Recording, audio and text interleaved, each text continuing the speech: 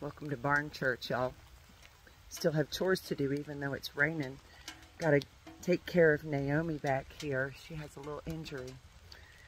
I wanted to read Psalm 29, 1 through 4 to y'all because it's thundering outside right now and God's got a little something to say about thunder in these verses. Ascribe to the Lord, you heavenly beings. Ascribe to the Lord glory and strength. Ascribe to the Lord the glory due his name. Worship the Lord in the splendor of his holiness. The voice of the Lord is over the waters, even when it's fallen from the sky.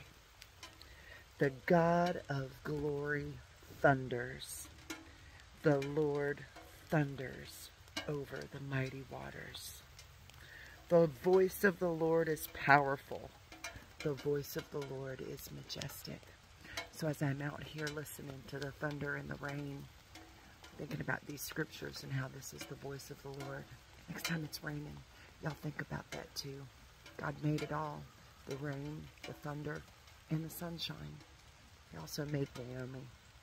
He made me too. And guess what? He made you. You were fearfully and wonderfully made. Be blessed. He loves you today. So do I.